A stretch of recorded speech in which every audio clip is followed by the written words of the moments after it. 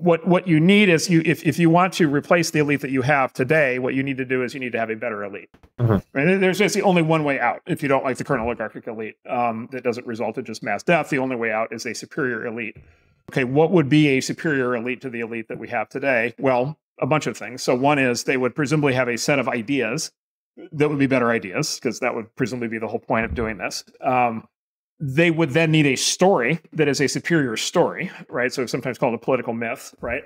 Which is they would need a moral claim, right, that was able to legitimate their rule. They would need fashion, status, prestige. If you belong to our elite, you are a higher status, higher prestige person than if you belong to that elite, right? And then they would need to build the kind of all these other things: the perpetuation method, the recruitment method, they would need funding, right? They would need an education system, like they would need media organs, right? They would need the ability to get their message out. For people who want to change the system, like that is the way to do it. Now, it's been done before, and it could be done again.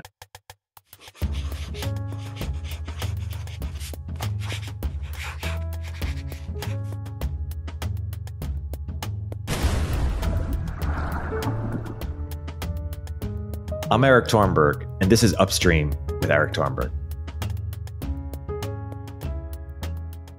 Welcome to the first episode of Upstream. Today's guest is Marc Andreessen. The story of Marc's entrepreneurial investor journey has been told in many podcasts. So in this podcast, we explore Marc's political and intellectual journey, his education. In the mid-2010s, everything started to change. So Marc re-examined his understanding of how the world works through reading the history of the left and the right. In this episode, we talked about what changed in the 2010s, what Marc learned from reading the history of the left and the right, and what that means for where everything is going. We talk about how our modern elites function, how and why they all have the same opinions, and advice for counter-elites looking to replace them. This was recorded a couple months ago when SBF and the Elon Twitter file saga were at their peak, but the content is timeless. You could replace SBF with AI doomers, and it would sound like it just came out. Without further ado, here's Marc. Marc, welcome to the show. Thanks for being the first guest. Hey, awesome. Hey, Erik. Great to be here. Great. You recently tweeted about how 2015 shook your concept of how the world works. And you tweeted about a reading journey that you went on to understand what had changed. So we're going to get into some of those books that you read. But first, I want to summarize so that the audience understands what exactly changed. Is a fair summary something like that? Some of our major institutions, whether it was schools, media, government institutions, Fortune 500, kind of all went hard left in unison, and kind of indoctrinating a new morality and censoring people who disagreed. Is that a fair summary, or what would be your edit or summary of what really changed? Because this is before Trump, right? Like what really changed 2015? Yeah. So, the hardest thing with this kind of question always is, right, how much does the world change versus how much do you change, right? And so you always kind of wonder, it's like, okay, if I were the person I was today and I relived, 1980 again or 1996 again or, 2008 again or whatever, would I have a totally different view on things? And I think that's an individual question. It's also a very interesting societal question, right? Because, we live in a specific kind of media environment today. I often wonder, like, what would it have been like to live through the Bay of Pigs or the Cuban Missile Crisis, right, or Iran-Contra, or the FDR administration or whatever, or World War II. Imagine living through World War II with modern social media, right, and the level of second guessing that would have taken place, every step of the way, right. Would the United States have ever entered World War II in an era of social media? Like, if you read the history of World War II, a very large percentage of the country was opposed to entering World War II. Up through the late 30s, so basically up until Pearl Harbor, and would we have ever gotten involved? I don't know. And so anyway, so it's really hard to kind of reconstruct, I think, these things historically. My lived experience, as the kids say, is that things started changing pretty dramatically from at least the way I understood how the world worked, probably in 2012. Just a lot of people in authority started saying things that just didn't make any sense to me, and people started acting in ways that I didn't think were, that I certainly didn't predict and didn't think would happen. And then, look, I think that, I live the same sequence of events as everybody else. But I think Trump winning I think there have been basically 4 big events. It's like Trump winning the nomination in 2015, and then winning the general election in 2016, and then there was Charlottesville, and then there was the George Floyd moment, and then there was January 6th. There was 3, 4, 5, 6 things in there, that kind of caused, I think, both sides of the political spectrum, both halves of the American population, to really start to act in really fundamentally different ways than at least I was used to. And so anyway, I lost all faith in my own ability to understand what was going on. And just realized that basically all of my assumptions around how people behave, at least in politics and current events and social dynamics, basically are just wrong. And so when people react to that sort of soul shattering moment in different ways, I suppose, my approach to deal with it is to try to then kind of go back and kind of trace the ideas back and try to figure out kind of where I went wrong. And that led me on this journey that you're referring to, that basically I basically, the way I do that is I basically read my way back. And I sort of read my way back in time and try to figure out when things actually started. And then that led me to kind of do that. So there's a big historical kind of aspect to that. And then it also caused me to I basically decided that I didn't understand either the left or the right. I didn't understand how Democrats were acting. I didn't understand how Republicans were acting. And so I decided to kind of read my way out in both directions, both all the way out to the left, all the way to Lenin and Marx and communism on the one hand, and then all the way out to the right on the other hand, and see if I could at least reconstruct a worldview for at least some sense of context for what's happening today. I heard there was this kind of critique of the left, which is, hey, you can read your way back, but actually it's really just excuses for people want stuff. And we have this debate with Richard Hanania about hey, how much do ideas matter versus just groups of people and tribalism, and of course the left and right changes their ideas over time too. What's your reaction and take on that? Yeah, so the cynical, a couple kind of things in there. So there's a big overall kind of question of sort of theory of mind, right? Which is, how well does the right ever understand the left? How well does the left ever understand the right? There is some evidence, if you read political science, there's some evidence that people on the right tend to understand people on the left better than vice versa. And the theory there basically is a lot of right-wing people used to be left-wing people. Yeah. Right. People tend to move right as they go through their lives. And so, you maybe have a memory. A lot of neoconservatives were former Marxists as an example, and so they've actually fully understood Marxism inside out. We'll talk about James Burnham, who's a classic example of this, who actually was a very active Marxist in the 20s and 30s, communist. So anyway, there's always kind of that question. The question of whether ideas matter. This is one of the things I've been trying to kind of figure out and understand, which is you've got. This kind of, a lot of this happened around Trump, which is you've kind of got 2 things that kind of seem to run in parallel and seem to kind of affect each other, but it's not clear which is the dog and which is the tail. So one is these sort of big mass movements of basically broad-based popular opinion.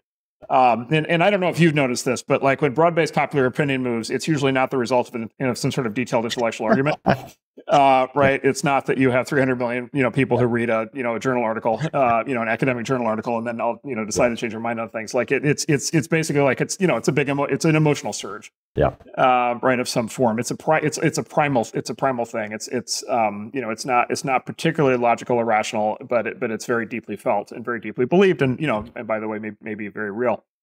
And then there's this second channel, which is the intellectuals, right? And sort of then there's the intellectual superstructure on top of the movement. And, for communism, that was, obviously Marx and then Lenin, all of their writings. And then, there's corresponding, stuff on the right where people have written, very important books over time.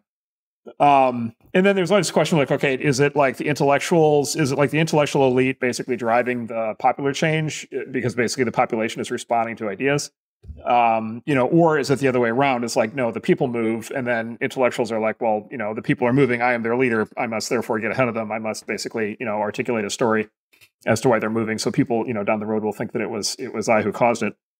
Eric Hoffer talks about this. So Eric Hoffer, the sociologist, in his book, The True Believer, he talks a lot about this. And so the True Believer is about this sort of mass movement of crowds. And so Hoffer's argument is an interesting one. Hoffer argues that basically that the driver is mass popular sentiment, that mass popular sentiment moves kind of as a beast in and of itself. And he uses the term the true believer to kind of refer to somebody who's become part of a crowd, part of a mob, part of a mass movement. On either side, by the way, this is true of communism, true of fascism, and so forth. So it's not a political observation; it's a psychological observation. And then what Hoffer says is basically whenever there's a big surge in popular movement, there's always sort of the evolution or development of a set of intellectual ideas on top of that basically serve to describe what's happened and sort of rationalize it and try to put it into an intellectual framework. And he said the reason you get those ideas, the reason that happens is because the movement needs to recruit the intellectuals. And so to recruit the intellectuals, you need to have ideas. And so you've got this like thin layer of intellectual content on the top that serves to recruit the intellectuals in the movement. And then you've got the demagoguery and kind of the mass movement underneath that's sort of non-rational and more emotional. Maybe that's the case. I think Richard, if he were here, would probably agree with this. Richard's general take, as I understand it, is that, basically people respond to interests more than ideas. And so if, people in the crowd think that they're going to be better off as a result of, action X, or if their enemies are going to suffer because of action X, that's a direct incentive and they respond to that. And the ideas are kind of these abstractions that intellectuals just kind of chase their tails on. Maybe that's the best explanation. Having said that, look, like Marx, Marx wrote these things, right? I mean, Marx wrote, Das Kapital and the Communist Manifesto and so forth. And he wrote those 150 years ago. And China still uses them today, right? And Xi Jinping still talks about them all the time. And so, Xi Jinping presumably at this stage wouldn't have to talk about that stuff if it wasn't important. And yet he does. It certainly seems like Marx had a big impact on the world. Yeah. And by the way, those same materials are taught in, university colleges and universities today, and they're, you would seem like they're having a pretty big impact on the world. And so, that's a pretty strong argument that they're a driver. So, truth probably somewhere in the middle. Totally. Yeah, oppressor and oppressed language still lives on today for sure. Big time. So you read a few dozen books about understanding the left, understanding the right. What sort of mental model on either side kind of filled in the gap or helped you get a better sense for either what's happened or what's likely to happen in either movement?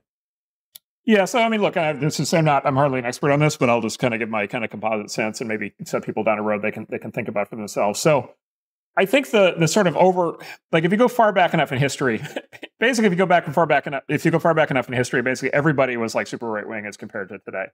And I used to joke that, it's just sort of like different things. If you go back 2,500 years, everybody was super right wing compared to today, to the Greeks. If you go back to the Romans, if you go back to, the Florence in the 1500s, it was like super right wing. By the way, if you go back to 2015, it was super right wing as compared to today. And in fact, there are things that 2 weeks ago, would strike us as super right wing. And so, generally speaking, everything in the past was much more further to the right than it is today. Basically, why is that? Why is that is because sort of the long run kind of foundation of human civilization has been hierarchy and order. If you go back to sort of any previous, society, they all have some conception of natural order. They all have some conception of, rulers and ruled. They have some conception of, aristocracy and proletariat or so forth. And hierarchy and order are sort of inherently right-wing ideas. And then, if you believe that, then basically the left is a reaction to the right, right? So the left, the sort of right is the original thing, and then the left sort of emerged over time in a reaction to it. And, starting with maybe, call it Judaism and Christianity, and then sort of flowing forward into, kind of liberal democracy and then ultimately socialism and communism. There's sort of all these sort of left-wing movements over the last 2,000 years have this sort of, critique, and it's a critique of the right, and it's a critique of hierarchy. It's a critique of unfairness. Right. It's a critique of, some people have more than other people. Some people have more power than other people. Some people have more money than other people, and that there's an unfairness to that. There's some altruism instinct in the human spirit that doesn't like that. And so as a consequence, the left basically says the existing order, the existing hierarchy is unfair. And so therefore we are going to tear it down and replace it with something that's more egalitarian. Something that has more fair outcomes. Christianity did that from a morality standpoint. Socialism basically attempted to do that from an economic standpoint, and we kind of live in the shadow, maybe of those two great movements. SecureFrame is the leading all-in-one platform for security and privacy compliance. Get SOC 2 audit ready in weeks, not months. I believe in SecureFrame so much that I invested in it, and I recommend it to all my portfolio companies.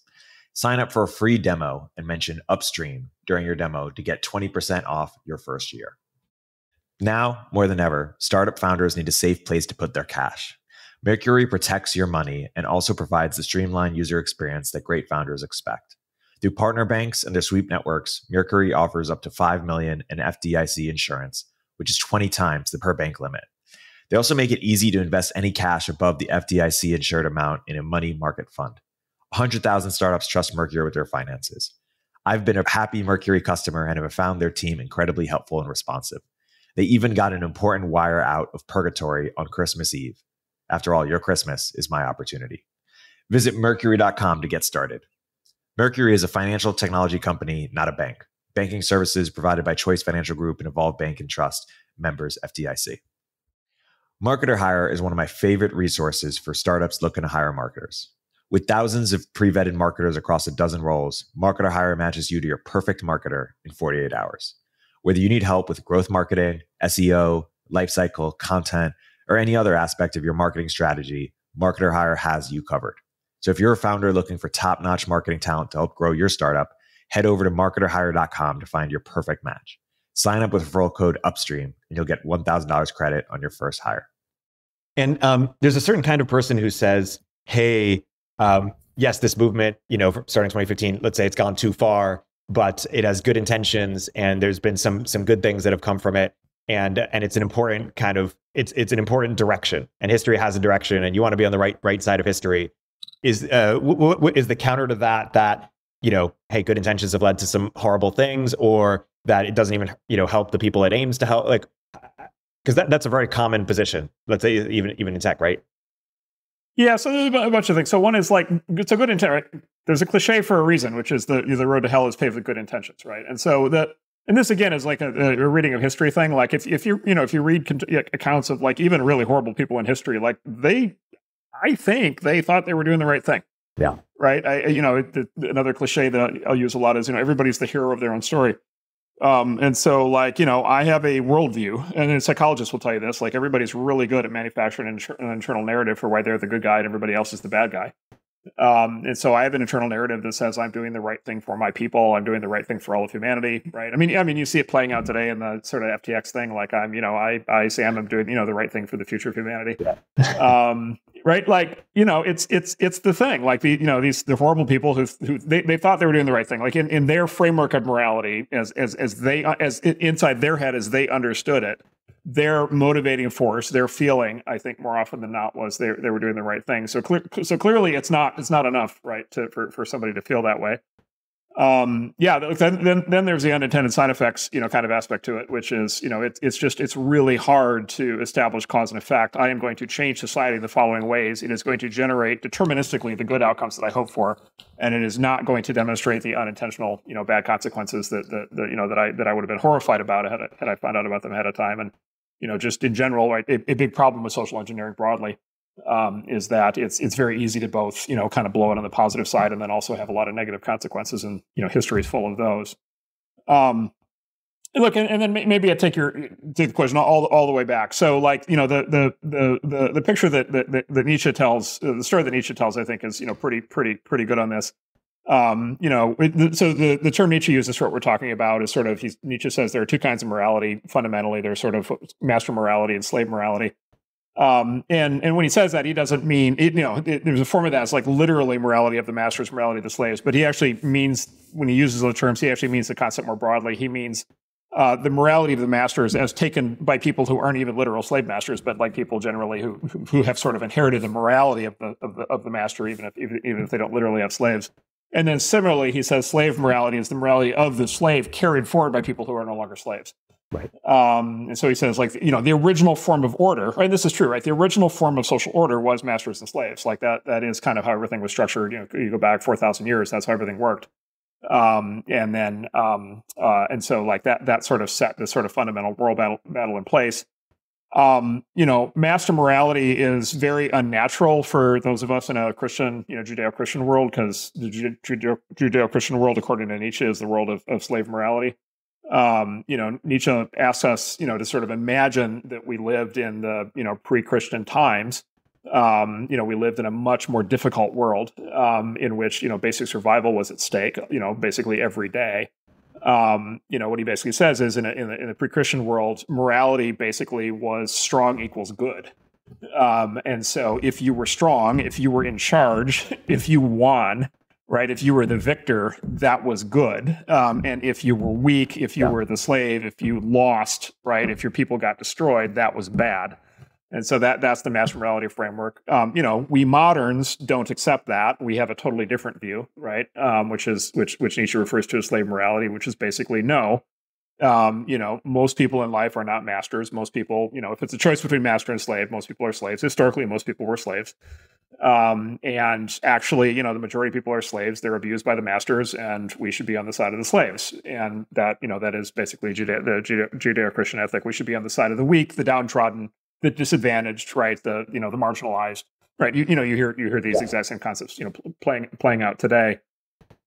Look, if you object to living in the world that we live in, and you're like, wow, I wish I could go back to the Roman Empire, or go back to the Greek Empire, or go back to the Egyptians or whatever. It's like, well, boy, like life really sucked for most people then too, right? Like that was, you definitely did not want to be a slave in Roman times. Like that was bad. And so it's hard to kind of say, like, go all the way back to Roman times. At the same time, you do have to ask the question of like, okay, do you want to live in a world of like pure slave morality? Do you want to reach the point where basically all you're venerating is weakness, right? Where basically all you're doing is basically trying to achieve, full equality of outcome, full egalitarianism, and you're trying to basically rank the weak all the way up the totem pole and rank the strong all the way down on the other end. And, historically that's where communism goes wrong, right? That communism is sort of slave morality fully realized as a system. And of course that leads to catastrophe. And so I think you kind of want to say, the truth is probably somewhere in the middle. You probably want some blend. You probably want basically on the one hand, respect for like merit and sort of, achievement and success on the one hand, but you also want like some sense of fairness and sharing. On the other hand, and maybe the right way to have like a society is to kind of balance those two. Do they balance? Are they like in thermostatic equilibrium, and do they kind of swing back and forth, but they kind of come around to some sort of middle ground? Or do they go pathological? And a society that tries to reclaim master morality ends up being the Nazis, and a society that goes all the way to slave morality ends up being the Soviet Union. And they aren't actually thermostatic, and you actually have to make a choice at the end of the day. Which one is worse, and you have to steer society in the other direction. And I don't know the answer. I think the question is a very live question because there are a lot of forces at work, at least in the West right now, that want to push us much harder in the direction of slave morality. And, like I said, we've like generally that experiment ends poorly. We seem determined to repeat it. Yeah. It's interesting. I mean, if we're trying to reconcile the two, it seems that we have strong brake pedals or a strong immunity on the master morality side, ability to hold back strong men, or ability to, take care of them. Whereas we have less immunity on people kind of, being manipulative on the slave morality side to get what they want, because we do care about compassion and kindness, good intentions so much. And, you mentioned it's a live question. I mean, earlier today, Elon just tweeted that, wokeness is a mind virus, and it's the most important problem. And obviously, we can't speak for Elon, but if I was to parse that or steelman that, I would say it's almost this meta problem by which you can't solve other problems. If you have kind of excess slave morality, making our institutions dysfunctional, making us turn on each other, et cetera. Yeah, it's like, can you ever be too fair, right? Can you ever be too fair? Can you ever be too nice? Can you ever be too nice, to the downtrodden? Can you ever be, too determined to address injustice? Like, is that possible? And a lot of people would say, no, you can't. You can always do more. You can always be more fair. You can always, have more equality. Again, that was the story of the communists. Like that was the proposition of communism in the economic realm. And we saw how that ended. By the way, if you saw, I just asked, I was running experiments with ChatGPT, the OpenAI thing, the chatbot, and it actually gives a pretty fair up description. You asked it about fascism, and it actually does kind of a really good description of fascism, and kind of notes that it doesn't end well. Yeah. And then you ask it to describe communism, and it does this very interesting thing where it describes communism, and then it says at the end, it says, now in fairness, communism has been implemented to varying levels of success. It's like, well, okay, and of course, what that's reflecting is nobody in OpenAI decided that would be the answer. I don't think. What happened was OpenAI is trained on the corpus of written human knowledge, and generally speaking, a lot of people who've written about politics for the last 100 years have been a little bit soft on communism, and that kind of reflects its way through the training data. So I look, the book that had the biggest impact, you mentioned the Elon thing. I'd abstract that out a little bit. The book that had the biggest impact for this question on me, this question of can you have does slave morality, or there's sort of a morality of compassion, let's say a morality of compassion and redressing injustice and achieving equality, it's called, sort of egalitarianism as an ethic. Whether it's religious in the form of Christianity, or whether it's economic in the form of let's call it progressivism. Does that always become pathological? So the strong argument that becomes pathological is James Burnham, who we'll talk about probably a fair amount. But James Burnham wrote 3 I think really important books. The third book he wrote, which has a very aggressive title called "Suicide of the West," which kind of gives away his answer, is basically a full undressing of, call it liberalism and progressivism, sort of as pseudonyms or synonyms. And he makes a strong argument. He wrote the book in 1964. He wrote the book having been such a committed communist in the 20s and 30s that he actually was a personal friend of Leon Trotsky and worked with Trotsky for years, and argued with Trotsky at great length for a very long time. So, he's a guy who definitely knew the left and knew communism and socialism really well. He wrote this book in 64 when he was the chair of the NYU philosophy department, which it's basically inconceivable that a character like this would be in a position like that anymore. But he was at the time. And of course, he wrote the book in 64, which is right before the big social upheavals of the 1960s that resulted in, the world we live in today. And what he basically said in the book was, he said, actually, sort of the left has a fatal flaw, and the fatal flaw exactly to your point, the fatal flaw is there's no governor, right? There's no limiter on how much compassion you can have. There's no limiter to how much you can try to achieve equality. There's no limiter to how much you can try to overthrow hierarchy and order and get to full egalitarianism.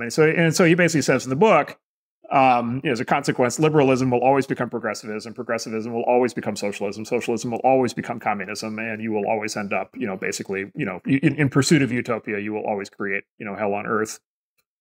The 20th century, there's, I don't know what it was, 80 societies or whatever, the course of the 20th century tried different versions of communism and kind of all got the same result, notwithstanding OpenAI or ChatGPT.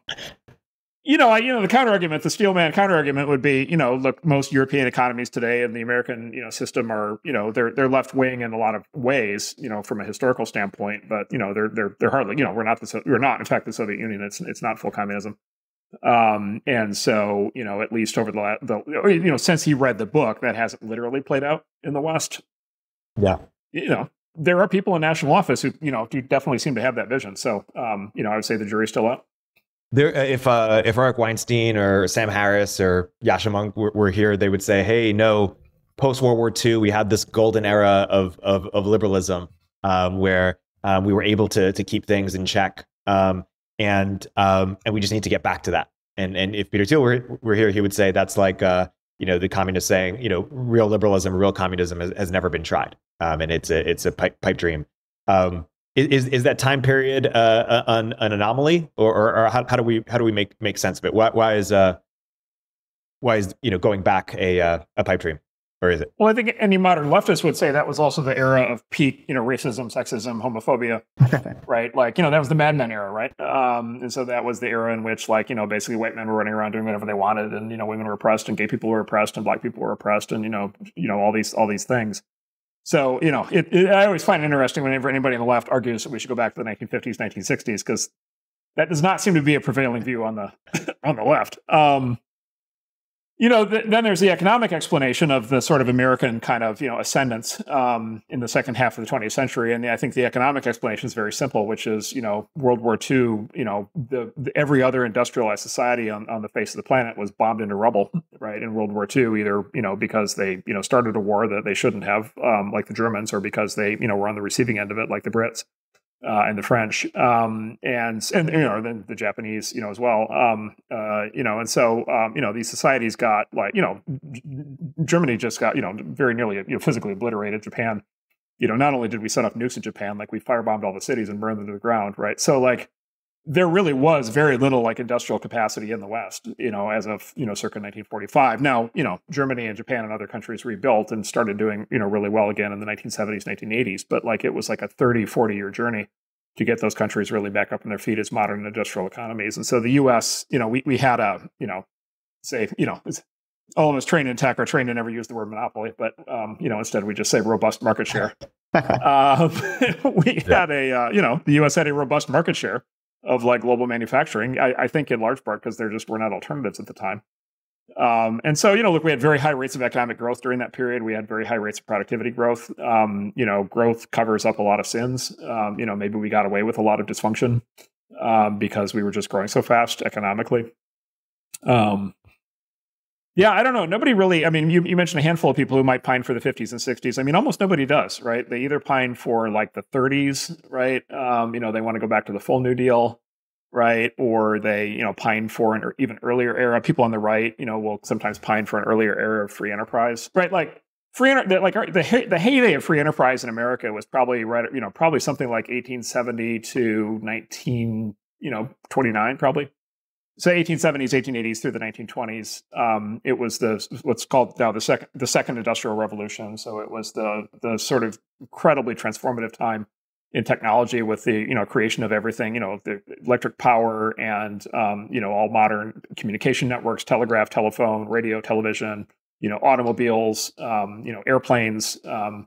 Right. And so it was this incredibly fertile time in terms of technological development. And then it was pre-New Deal, which means the national economic system was much more laissez-faire. And this is sort of the fully realized kind of heyday of classical liberalism, kind of in its full glory.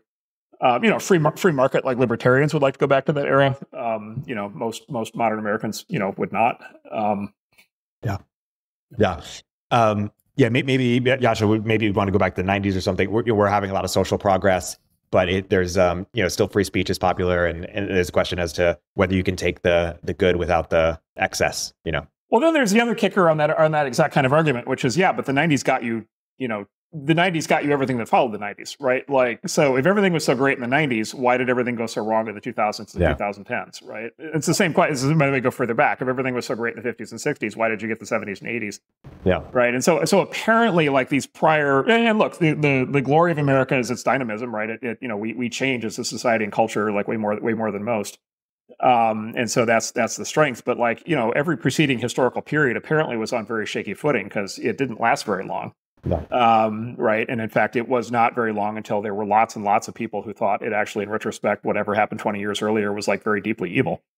And so, whatever preconditions, whatever conditions created whatever golden age you want to hold out there, they didn't last. Yeah. Right. And in fact, they presumably sparked reactions and changes that led to the worst environment we're in today. So it's, I think it's hard to find stable ground. And so, because it's hard to find stable ground, it's also hard to have that much faith in the sort of so-called thermostatic model. Yeah. It's hard to have, because what a lot of people will say is, fine and good. And there's these constant arguments and right, left, and this and that, and interventionist and isolationist. And there's all these kinds of poles, right? Nationalist and globalist and so forth. There's all these kind of different axes of politics and social change, merit / equality of, opportunity versus quality of outcome and so forth. So you can kind of imagine a graph that has all these different axes, and then basically the pendulum kind of swings all around the graph, but always comes back to the center somehow. And it's well, maybe, right? Or maybe what we're just talking about is massive survivorship bias, right? 100 other societies in the last 200 years went badly off track in horrible ways, right? We're the one that didn't, right? Yeah. The dice came up in the right order for us. Congratulations, great. We won through roulette table 30 times in a row. The 31st spin of the dial's coming up, or it's like, what's it, Nassim Taleb? It's like, it's the guy who drowns in the, it's how do you drown in a lake that is on average 4 feet deep, right? Well, it's because, if most of the lake is 3.95 feet deep, and then there's one part that's 100 feet deep, and you get stuck in that part, you're in real trouble, right? And so, maybe we're always about to wander into that trench, and fall out of view and die. I don't know. I think it's a really big, important question. Like I think people can get too blasé about where things go because, like, I don't. And again, the sweep of history, right? It's just like there are so many societies that thought they had things figured out and then everything went horribly wrong. I think it's hard to just assume that everything will be okay just because it has been so far. Yeah. You mentioned Burnham. Let's get into Burnham. You mentioned The Suicide of the West. Let's talk about his other book, The Managerial Revolution, because it's related, to what's happening right now. There's been this kind of, underground idea for a while. I think Eric Weinstein calls it the gated institution complex or something like that. Some people call it the cathedral. This idea that the government, academia, media, some corporations work together in kind of in a decentralized way to achieve a certain political goal. So how do we make sense of this? Yeah, so Burnham has a couple, 2 books that bear directly on this that provide at least an explanation that's made a lot of sense to me. Since I read these books, like I feel like I understand like the 2 examples you're talking about, like kind of why they play out the way that they do, and see if this resonates with people. So yeah, so the first book is called The Managerial Revolution, and it was written in the early 40s. It was written in like 1940, and it's actually interesting because it was written, a couple things historically about it. So one is it was written shortly after Burnham had been an actual communist, and so he was trying to actually still work his way out of communism at that point. It was also written at the height of World War II, and it was actually written when it actually wasn't clear who was going to win. And so there's a bunch of sections in the book that are like, well, if America wins X, and if Germany wins, boy, that'll mean a totally different set of things. So it's a good kind of recreation of what it must have been like when the answer to that actually was not clear. But so his thesis in the book basically is as follows, which basically basically what he says is, look, world systems like governments and industries and human affairs, basically up through the 19th century were basically small scale. By my understanding, they were small scale. It's just like, population levels were low, states were small, and businesses were small. And even if you had like a car company or whatever, like it just wasn't that big, right? When Henry Ford had Ford Motor Company, like they just didn't make that many cars. There weren't that many people who could afford cars. And so you sort of had this world of, preceding forms of social order, which is like monarchies or aristocracies or bourgeois, capitalism, free market capitalism or whatever, where basically there was always like a principal in charge, right? So like the king is in charge, or like Henry Ford, the owner of the company, is in charge. Like, the idea of like a business is in sole proprietorship. Like, the owner of the corner store owns the corner store, the owner of the car company owns the car company, runs the car company. So sort of basically in all of human history, you like had basically people in charge. Taleb would say like people with skin in the game, like people who had like direct like responsibility, authority, and accountability, kind of all wrapped up in one. And then what Burnham says basically is in the 20th century, as a result actually of the Second Industrial Revolution, basically the 20th century is a century of scale. And so all of a sudden the countries get really big, the populations get really big, the companies get really big, the industries get really big, the technologies get really complicated. Right. And he wrote right at the beginning of computerization, which, of course, was going to accelerate all these trends. And what he said basically is like the era of just a Henry Ford running his car company is basically over. And he said instead what happens is all big companies are going to get run not by the owner of the company, but by a professional class of managers. And the literal form of that is literally people who have gone to like, management school and gotten like MBAs, or more broadly, in his definition, it's basically people with advanced technical skills, sort of technical managerial skills, people who are administrators who are capable of running large institutions. And so he says basically all the companies are going to get run by these managers. All governments are going to get run by managers. And, this was the heyday. He saw this happening because this was the heyday of the New Deal. FDR enormously expanded the scope of the federal government, right, for better or for worse, and then brought in this new class of person to kind of run the federal government, which were Burnham's managers. And then Burnham said, look, you've got like, World War II is this like 3-way fight basically between, the 3 big political systems of the 20th century, which basically is like fascism, in the form of Germany and Italy and Japan, communism in the form of the Soviet Union, which was our ally, even though Stalin you think was actually kind of a bad guy. And then liberal democracy, right, which is sort of its full flowering and sort of its progressive form under FDR. And he said basically those three systems obviously have big differences, but they have one big thing in common. They're all managerial in nature. Right, the communists, the Soviet central planners are going to run the entire country from Moscow. The Nazi central planners are going to run the entire country, the entire economy, from Berlin. And then in the U.S., FDR is going to run America, right, with his managers. But the kicker he put in is he said, look, this is not either, you could say this is good or bad. It doesn't even matter if it's good or bad. He says it's necessary. He says the reality is all these systems are too big to be run by the older model of the Henry Ford, the owner or whatever. These systems are all gigantic. Like they are all gigantic. Like all countries from here on out are going to be huge. All industries are going to be complicated. All businesses are going to be complicated. And so it's going to be a world of managers from here on out. And then he basically identifies what today we would call the principal agent problem, right? Which is basically what this means is, and you see this with companies, right? Which is basically if the owner of the company is not running the company, right, then there's a separation of ownership and control. Right, a separation of ownership and management. And then you're going to have basically the creation of what he called the managerial class, which will be the people who are basically going to be actually running the company. And then as a consequence of this, ownership will tend to then get dispersed, right? And ownership will become very weak. And that's what's happening. I mean, think of any public company today, right? How many owners are there? Take any of these companies, take General Motors. How many owners of General Motors are there? There are millions of owners of General Motors because there are millions of people who own General Motors stock. How many managers are there at General Motors? There's, the top 10 executives that run there's a CEO, the top 10 executives, the top 200 managers in that company run the company. Like, who's more in charge of General Motors, right? The owners or the managers? And the answer is clearly the managers. By the way, same thing politically, right? Who runs the United States, right? Who runs the United States government? Is it the voters or is it, Congress and the White House?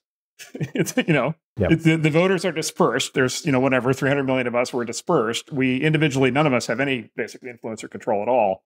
And so, the handful of people who are our representatives basically, run everything. And this leads to this, incredibly weird results where Congress polls at 10% overall, but 90% of us like our congressperson, right? It's you get these paradoxical kind of side effects of this. Anyway.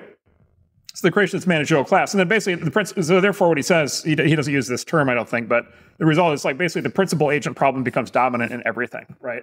And so it doesn't matter how well-intentioned people are, whatever. It's the principal agent thing, the principal agent problem is right. The people, the principal who owns something delegates, running it to somebody else.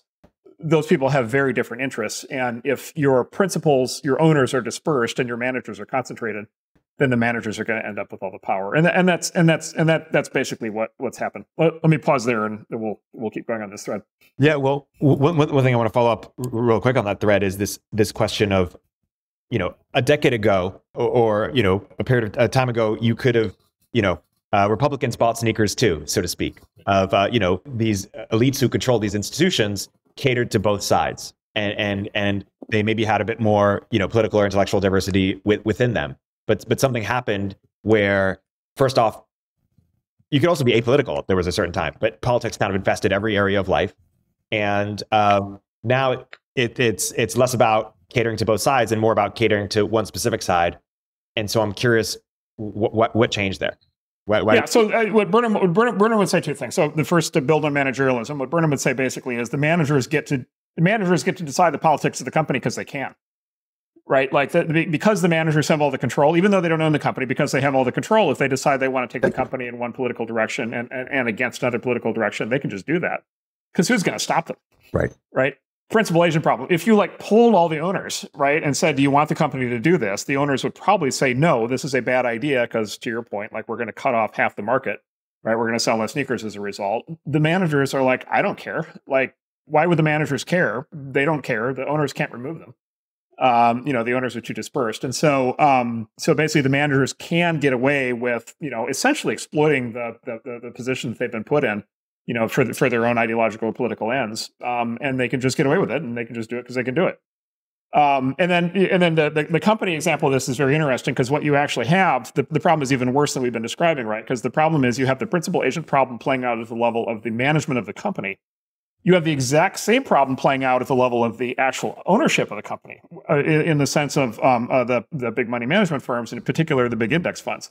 So the sort of the BlackRock and its competitors, right? And so what you have with like the Fortune 500 today, just structurally is you have, generally these sort of woke left-wing management teams, basically exploiting the principal agent problem to their benefit. And then you've got these woke progressive investment firms that are aggregating up huge amounts of money from, millions of dispersed shareholders. And then, it's actually really funny, right? Because it's like these index firms, their entire business is predicated on the idea that they do not have the competence to pick which companies to invest in. And so therefore they're going to take your money as a, future retiree, and they're going to invest it in the entire index companies. But yet somehow the managers at the index firm are so enlightened that they're completely qualified to re-engineer society. And to have a set of political views that may have nothing to do with your political views as an investor, but they are qualified to figure out how to re-engineer society. And, this has led to, ESG and all these other things. And so you've got basically these two actual classes of managers. You've got the corporate executives on the one hand, and you've got the professional investors on the other hand, who essentially have both basically just taken power from their dispersed owners just because they can. That basically I think that basically just continues as long as it continues. Like, I don't know what stops that. Well, maybe Elon stops that. Okay. So then there's the Elon thing, right? So basically, okay. So what we've sort of described is sort of, again, back to Burnham, we described sort of capitalism post 1940 or something. Like, basically what Burnham basically says is there are two kinds. What Burnham says in the book, there are two kinds of capitalism. Everybody thinks it's the same. They're not. There's two very different kinds. There's what he called bourgeois capitalism, which was the Henry Ford kind, which is the owner of the company runs the company. That's sort of the classic, right? And then there's managerial capitalism, which is this thing where the principal agent problem kicks in and managers run the company, even against the wishes of the owners. I view what we do in Silicon Valley with startups, with venture. By the way, same private equity also we could talk about. Basically, what venture capital and private equity are is they're sort of the return of bourgeois capitalism into an economic system that's almost entirely managerial. And the reason it makes sense to have like venture capital and startups in Burnham's framework to bring back some level of bourgeois capitalism, right, is basically that managerial capitalism, it has its advantages. Like remember Burnham's point, like it is necessary. Like you do need like highly trained professional technical, managers to run these giant enterprises, right? But it has its problems. We've identified one of the problems, which is this sort of political thing that happens. Another problem of managerial capitalism, I would argue, is it doesn't innovate very well, right? And it doesn't innovate. The companies run by professional managers don't tend to innovate very well. Why don't they innovate very well? Well, the kinds of people who become professional managers are not innovators, because if they were, they wouldn't do that. They would be off inventing products and starting their own companies, right? And so basically, the way I think about it is venture capital and private equity are sort of the older model of capitalism, that first model of bourgeois capitalism, sort of coming back in the modern era and sort of harvesting this arbitrage opportunity that's created by the fact that the managerial companies can no longer invent new things. And so, we do that. We do that every day. You've done that in your career. What do our companies all have in common? It's basically there's somebody. There's a person or a very small founding team of people who own, on day one, 100% of the business, but even after they, get it fully financed, they still own a lot of the business. They often actually have, voting control of the business, and they have direct, again, they have bundled accountability, responsibility, authority in the old model. Like Henry Ford, if you brought Henry Ford back, if you were able to teleport Henry Ford into our era, he would look at a modern high tech startup and he would say, "That's just like Ford Motor Company was when I ran it. Like that's the model." And then he would look at modern, Ford Motor Company, he'd say, "Holy Lord, like I can't believe like what happened," right? Like and Ford Motor Company may be a very well run managerial company, but it's not run anywhere close to how Henry Ford would have run it.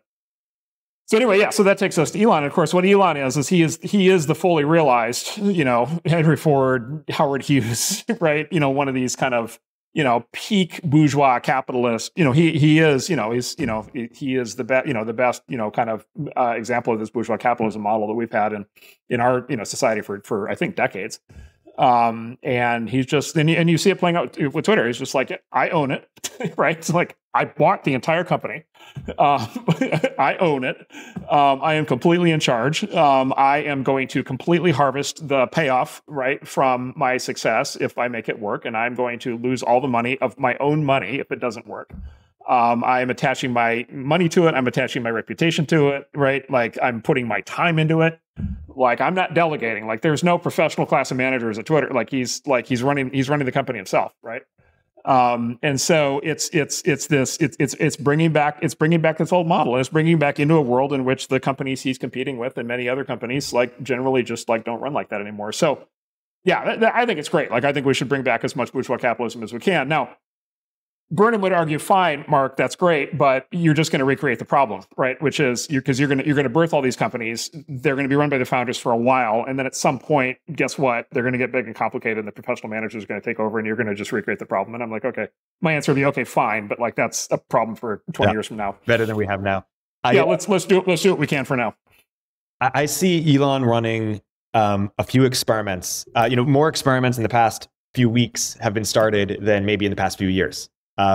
Some of them include, Elon showing that you, as a company owner, you don't have to be kind of bullied or pressured by sort of activists within your company. You can actually fight back and maybe win. And that is showing a model to CEOs of what's possible. I think he's presenting a model of you don't have to be externally bullied either. I think we had an era in tech, companies like Uber or other companies that kind of didn't necessarily apologize, or I guess they did apologize and kind of conceded the moral high ground, whereas Elon is fighting back on moral terms, actually saying, no, we are more pure than the people who are attacking us and winning to some extent.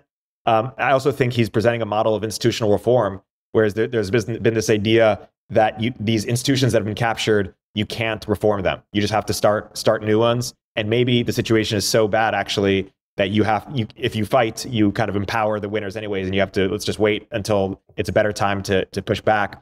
And Elon's not waiting, obviously. And so we're going to learn so much from these experiments.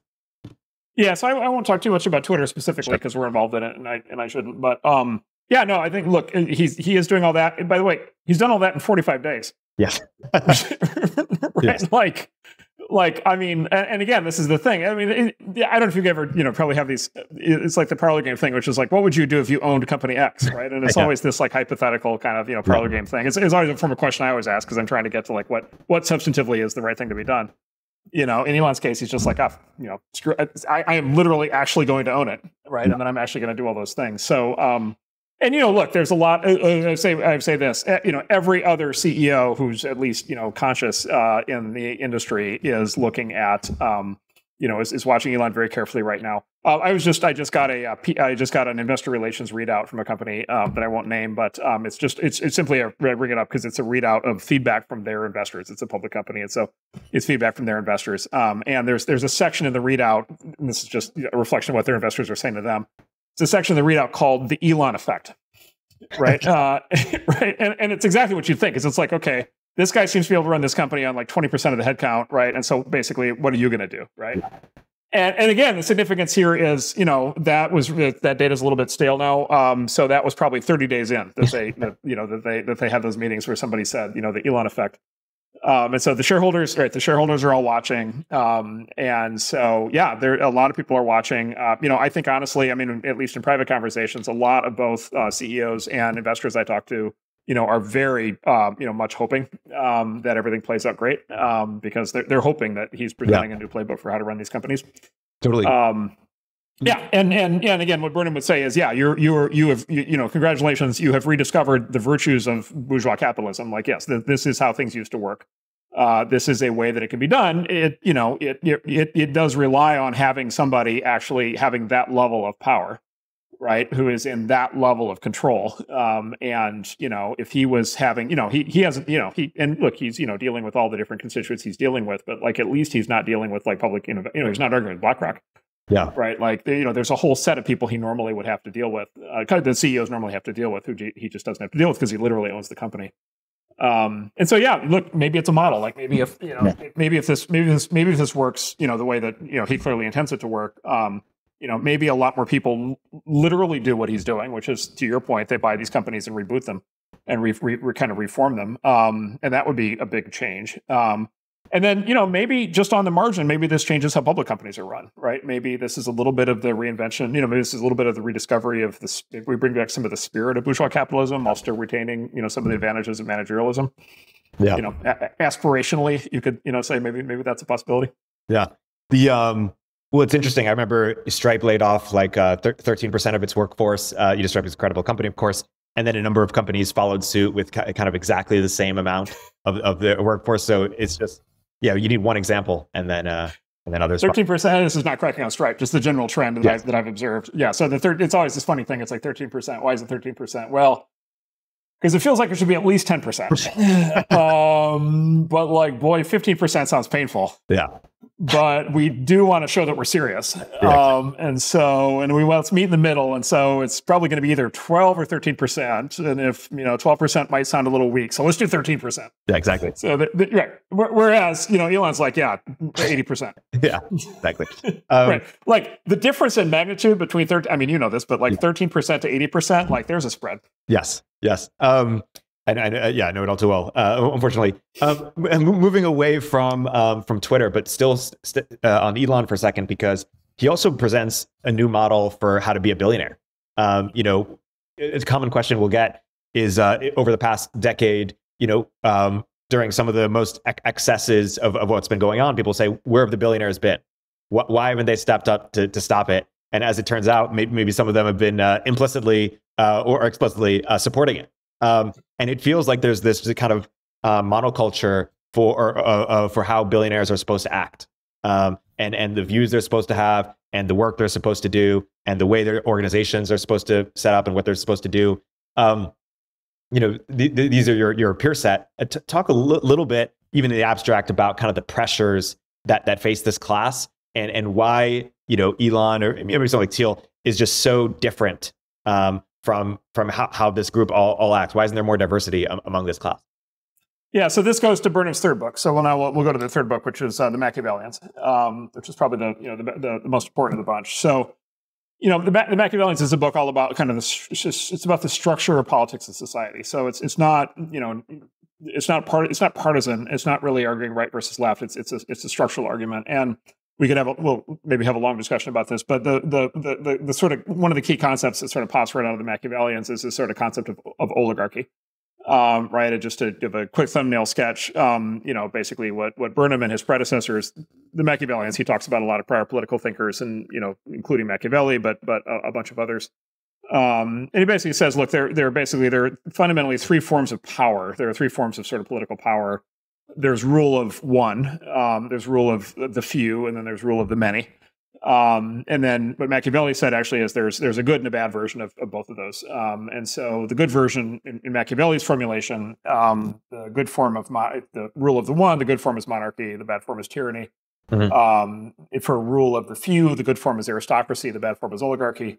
And then for rule of the many, the good form is democracy, and the bad form is anarchy. And this is sort of a general framework for political systems. And then historically, if you read like Machiavelli, historically, political systems basically go through this rotation. They actually rotate through the six, and then they go back to the beginning. So they start out with monarchies. The king goes bad. That becomes a tyranny. The king is overthrown by the aristocracy.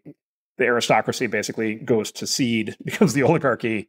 The people ultimately decide they hate the oligarchy. They take over. They assert democracy. Democracy doesn't work because the people can't rule because they're dispersed. That then turns into anarchy, and then therefore that's where you get a king. And so there's this sort of theory of sort of this timeless cycle of politics that plays out. If you kind of read this book and take it seriously, then you kind of say, okay, what is our political system? Like what political system do we live under? And so you can kind of run a process of elimination, and you can kind of say, well, it's clearly not rule of the one anymore because like there's no more kings, right? So it's not monarchy or tyranny. Hopefully it's not anarchy. So that sort of, brings it down to sort of aristocracy, oligarchy, or democracy. And then what you want to say, right, is that it's oligarchy, that it's democracy, right? What we've all been trained from childhood to say is that it's democracy, but of course, it's technically not democracy because it's representative democracy, which is not the same thing as democracy, right? So we're not like voting on every single issue. We're electing 435 congresspeople and 100 senators and so forth, and a single president to figure this stuff out for us. So it's representative democracy. So it's basically rule of the few. And then if it's rule of the few, is it aristocracy or oligarchy? And I think the short answer to that is it was aristocracy basically up through about the 1960s. And, that was sort of the heyday of the WASP aristocracy, and then these sort of super elite, assimilated, Catholic aristocrats, Jewish aristocrats, kind of with the sort of dominant Protestant aristocratic class at the time that kind of ran the country. I mean, FDR himself was like a peak WASP, Roosevelt, like a peak WASP aristocrat, kind of of his era. And then basically since the 1960s, basically the aristocracy for a variety of reasons, either, had power taken from it or just decided to give up power. And then our modern political form is oligarchy. And then there's this big difference between aristocracy and oligarchy. Aristocracy consists of what Machiavelli called lions, which are people who basically rule through basically force and basically assertion of command. Master morality. Right? What's that? Master morality. Yeah, master morality. Yeah, well, so the classical aristocratic rule is, why am I in charge? Because I'm in charge. Like, I'm the aristocrat. I'm from the right family. I own the land. Screw you. Like, do what I tell you. What he calls the lion. And then the oligarchy, right, exactly. So the aristocrat is sort of representing the last vestiges of master morality. The oligarch who competes with the aristocrat basically says, oh, actually, I'm ruling on behalf of the people. So he's what Machiavelli calls the foxes. And basically, the foxes rule through deceit, manipulation, and cunning. And their form of deceit, manipulation, and cunning is to claim that they are acting on behalf of the people when, of course, they're actually acting primarily for themselves, because, lo and behold, they are self-interested just like everybody else. And so anyway, Burnham and Machiavelli and Cicero and all these guys, Aristotle would say we're living in a classic oligarchy. Like that's the actual structure that we're in. And so basically our ruling class is an oligarchy. It's an oligarchic elite. An elite here is a term, out of this book as well. And then basically, so anyway, long-winded way of getting to your question, which is, okay, what happens to a high-tech founder, right? Regardless of background, maybe they come from another country, maybe they come from here, maybe they come, I come from the rural Midwest. And they start a tech company and it works and they become successful and they become rich, right? And they become like high status all of a sudden. What happens? And the question of what happens is they get invited into the oligarchy, right? And literally what happens is you start getting invitations, right? And so you get invited to Davos and you get invited to Aspen and you get invited to, Nantucket, and you get invited to, and before you know it, you are spending your time with, and by the way, you show up, right, to these things, you show up to the Aspen Institute for the first time or whatever, and you're just like, oh my God, like I've arrived. There's right? Prince Harry. Yeah, there's Prince Harry, and there's, Mike Bloomberg, and there's, all these, like, there's all these, and there, the movie stars and like, TV stars and politicians, and, there's Cory Booker and there's Kamala Harris, and like, it's like, wow, like I am in the in crowd, right? Yeah. And you're invited in. And by the way, they're as nice as can be. Like, they're incredibly sweet. They're incredibly nice. They're so happy to see you. It's so great to have you there. And, dinners are great and the parties are great and it's all just so fantastic. And then at some point they're like, well, we have this project that we're raising funding for. And you're like, oh, wow, I would love to support your, program to whatever reform, whatever school, and then all of a sudden you find yourself writing the checks. And then it's like, well, actually I'm running for president next year. And boy, I'd love to. And you're like, wow, you're my friend. I'd love to support you. Like, this is all great. And so so what is it? It's like it's a social circle, right? It's a political network. It's a patronage network. It's a fundraising network. It's a PR campaign. It's all of those things. It's a power, it's a governance structure. These are the people who staff the senior positions at like all the big important institutions in the country, university presidents and people who run media companies and editors of newspapers. And, they say the bold-faced names, like the people who are, when they're written about in the newspaper, their names in bold because everybody knows who they are. And it's just like, wow, I'm like in, right? And, if you're not like paying attention to it, what you realize is, it's not, what you're not getting in that group is you're not getting like some broad representation of different like political views in different walks of life. What you're getting is basically this like basically abstracted elite oligarchic class, where it actually turns out like their politics are all just identical. Like they all believe exactly the same set of things. If they have arguments about anything, it's only on the margin. And primarily it's an influence operation. It's there's a lot of what's called log rolling. I support you, you support me. And by the way, it's distributed. Like there's no central node. There's nobody in charge. There's no wizard behind the curtain. There's no secret boss who's organizing the whole thing. Like it's happening. These are literally like conferences of 400 people where somehow they all end up thinking the same thing. Like that. Yeah. That is. And so anyway, what Burnham describes this process in the book, and he calls the technical term for it is called the circulation of elites. And so basically, if you read the Machiavellians, what you learn basically is because of the political structure stuff I was talking about, any modern society is going to be an oligarchy basically. That oligarchy is going to have a ruling elite at the top. The only way that oligarchic elite can ever be displaced is with another elite taking its place, right? For reasons we could talk about. Like populism is a total dead end. It would have to be replacement by a different category of elite. And then basically it's like, okay, if you were a self-optimizing oligarchic elite collective, like how would you make sure that no new elite gets formed? The way that you would do that is you would recruit all of the new high capacity, high merit, high achieving people who rise up in the system. You would make sure to recruit them into your elite, right? You just exactly the process. You would invite them in, and then they become one of you. And so anyway, that's literally what happens. That's what happened. And by the way, like I've been in all these places. I've been to all these conferences. Like I know all these people. And it's great. It's just like an incredibly exciting, it's an incredible adventure. It's like the culmination of your life's work that you're like in this network. It's just like, okay, it's all great. As long as that's the political system that you think should rule the country for the next 100 years, as long as these are the people who should be in charge, as long as you agree with all their policies, it's all absolutely fantastic. And so, and this is the irony of it is the people who most people who become billionaires in our society or become very successful, like, in business, they're like super contrarian, right? So they've got like 1,000 different, every entrepreneur we know who's been highly successful, like they're these super disagreeable people who've got all these really contrary ideas on how to run companies and how to do things, which is why they're successful entrepreneurs. But they get pulled into this world, and all of a sudden they become like incredibly conformist, right? And they no longer have any unique opinions on anything involving politics or social policy or the structure of society or anything. They just adopt this sort of oligarchic elite view kind of wholesale, with exceptions. And then basically to your question, what happens is every once in a while you get an exception. You get somebody who's basically like, look, I could go do that. I could be part of that, but like, I'm not going to do it. The guy I think who actually unlocked this in our era is actually not actually originally Elon, surprisingly. I actually think it was Larry Page.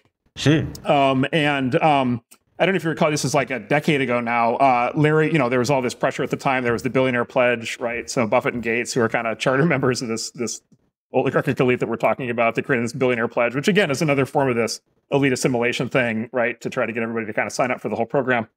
They're always trying to get Larry Page to sign it. Larry's like, look, he's like, I don't think the right thing to do with all the money that I have from Google is to just give it away, because who knows these nonprofits, who knows what they do. He's like, I think what I should do is if I get hit by a truck, I think my money should just go to Elon Musk, and he should just build more companies. Right. I mean, if you remember at the time, the reporters are all just like completely horrified because like, oh my God, you're not on the program. Like, how can you not be on the program? Like, everybody knows what to do. Why don't you know what to do? Right. And Larry's like, well, I just think that Elon building companies is having a bigger impact on the world, than the Ford Foundation. Like, as contrarian an idea as that was at the time. Yeah. And so Larry actually like kind of hung that out there. And then to your point, like Elon's been living it, Peter, Peter lives it. And the fact that there's like, Elon and Peter and Larry and others who are a little bit more kind of off the beaten path now on some of these things, I think is opening up the aperture for the next generation. Yeah. Well, a few observations. First, what's interesting is that it's not like there's a new elite and an old elite, and it's a generational divide as much, because like SBF is 30 years old, and yet he's a Davos elite, as Davos as they come, perhaps. Full on.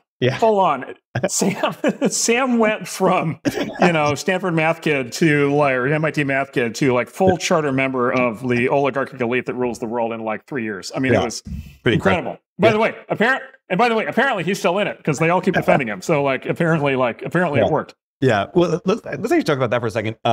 Effective altruism. Your partner, your wife is in philanthropy, and you guys talked about results-driven philanthropy. Who wouldn't be, supportive of results-driven philanthropy? What's the sort of blind spot of, effective altruism? Yeah. So my wife teaches, for people who don't know. So my wife has taught for many years, actually at Stanford. Actually, she's taught philanthropy, and she sort of helped develop. One of the main people who developed philanthropy as an academic field.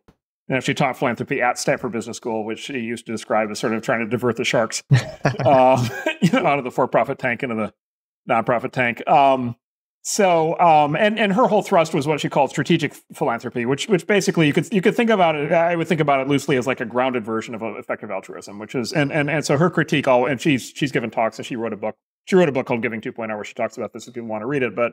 What she says is, look, there's a critique of philanthropy that she believes that, by the way, Sam would also agree with, which is basically most philanthropy is emotional, right? Like I or somebody I love goes through a health scare. I then donate money for that particular condition. right? Or I go on a trip, I go to Hawaii or something, and I discover the plight of the dolphins, and I start to donate money to that, because it tugs at my heartstrings, right? Or I see a TV commercial and there's some poor thing, some poor person, and I donate money. So most philanthropy is emotional, and then you get this sort of massive reallocation of resources, like assuming that you actually have, let's assume everybody here has pure intent, they're trying to make the world better. So this is like in medical research, for example, it's like there are certain conditions that just get dramatically overfunded, and there are certain other conditions that are even more serious that get dramatically underfunded just because of who happens to get what conditions. The classic example is actually the age effect of medical research. Right. So the stuff that old people suffer from gets much more funding than the stuff that young people suffer from. And of course, the reason is because young people who suffer from something don't have any money to donate yet. Yeah.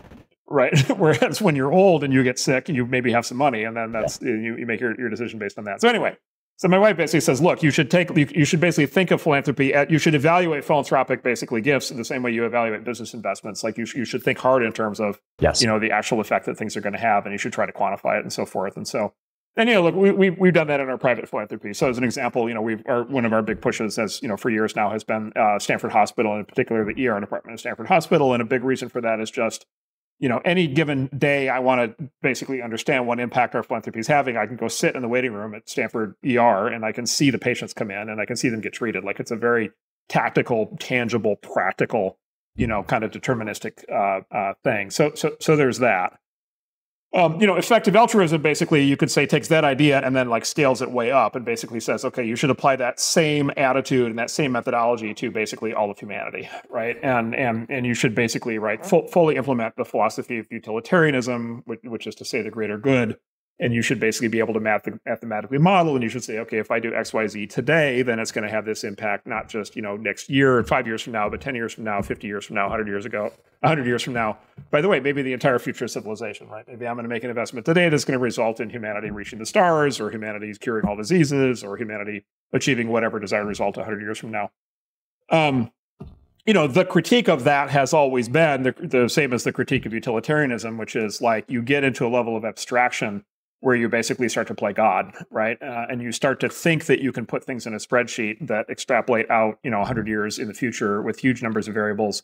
You start to think that you can re-engineer society, right? You start to think that you can kind of play this really big game, right? Will you ever actually be able to prove any of your assertions? Will you ever actually see the results of your work? Will there ever be a feedback loop back to what you're doing so that you can correct?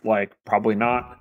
Because you're now dealing at a level of abstraction and time horizon that's just way beyond any individual human's ability to do anything. And so anyway, this is my critique of it. Is it leads you into this playing God social engineering thing. And of course, if you ask, well, what kinds of political movements you support playing God and doing social engineering, I think we'd agree on the answers. And so it leads you down this kind of ideological path that has a shocking number of overlaps to other ideological paths that have ended very badly. For reasons we've discussed already. Makes sense. Yeah, and then there's an interpretation, right? There's an interpretation. I don't know if it's true, right? But there was a famous one of the famous Sam Bankman-Fried interviews was an interview with Tyler Cowen, where Tyler asked him, because they're talking about all this stuff, that the math involved in effective altruism and utilitarianism and probabilities and so forth, and Tyler's suppose you had with a roll of the dice, you could roll the dice and with 51% odds, you would get another Earth. You would literally get another Earth with another 8 billion people and another an entire ecosystem, and you double the footprint of humanity in the cosmos. But with 49% probability, you would lose the one Earth that you have, right? And do you roll the dice? And Sam's oh, of course, right, right. And because the expected value, quote unquote expected value, you're more, right? And then of course Tyler's next question is, do you roll the dice more than once, right?